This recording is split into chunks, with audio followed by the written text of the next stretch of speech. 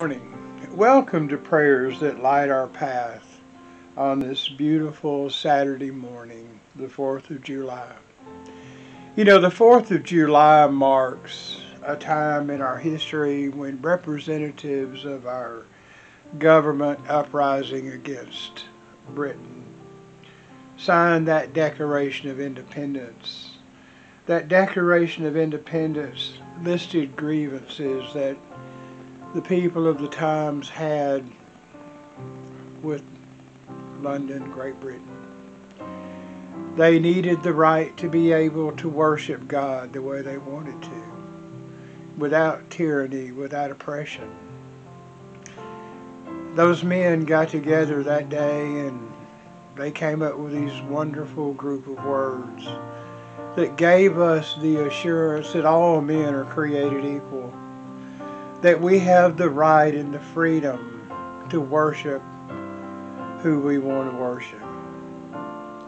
Where have we come with that?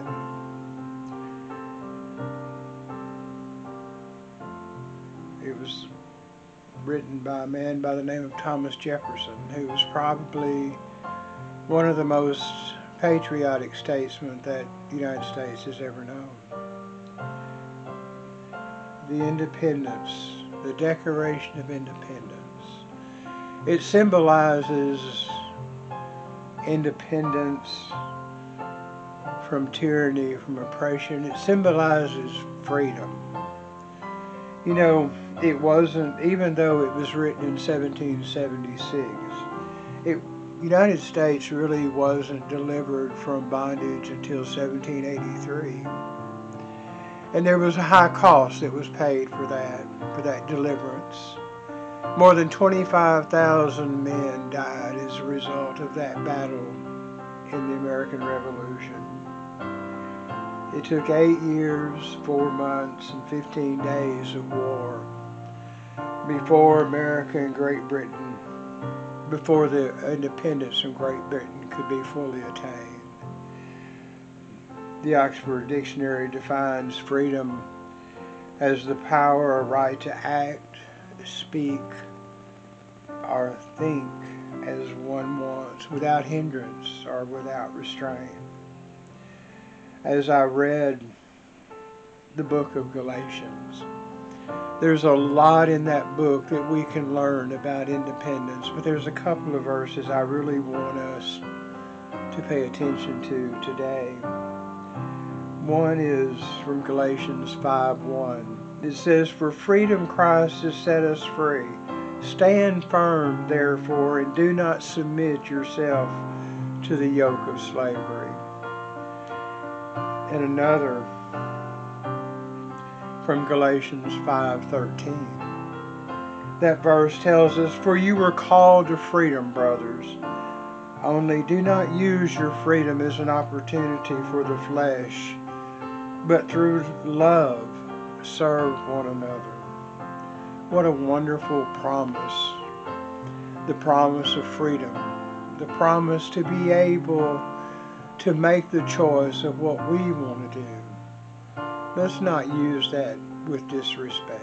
Let's use that with the greatest amount of respect for all the people who have died serving our country, doing what needed to be done to maintain that freedom for us, because it's a wonderful, wonderful gift that we have been given. Let's go to the Lord in prayer.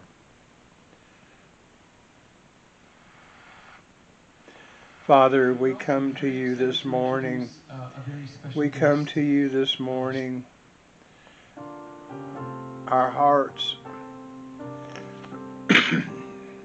are gladdened because of all the freedoms that you have given us. The freedom to be able to worship you. The freedom to be able to come to your house and to be able to spend time with you without worry that someone is going to come in and pull us into the street.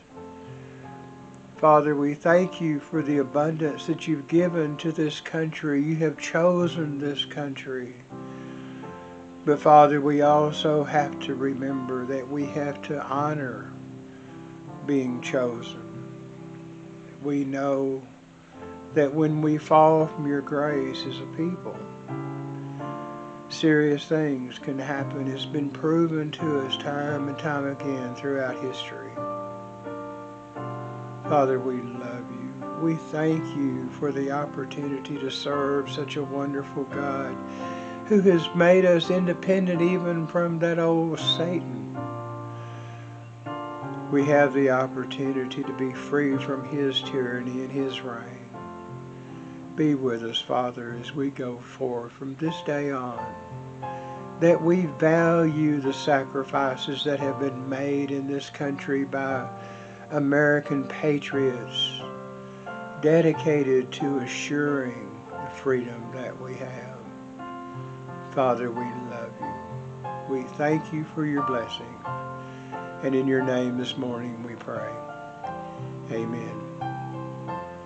My friends, I hope that you will spend today remembering all the blessings that God has given us, all the wonderful things that God provides for us, and the opportunity to be able to serve our God in a country free from oppression, free from the fear that if we go to church and we worship God, that we won't be punished for that.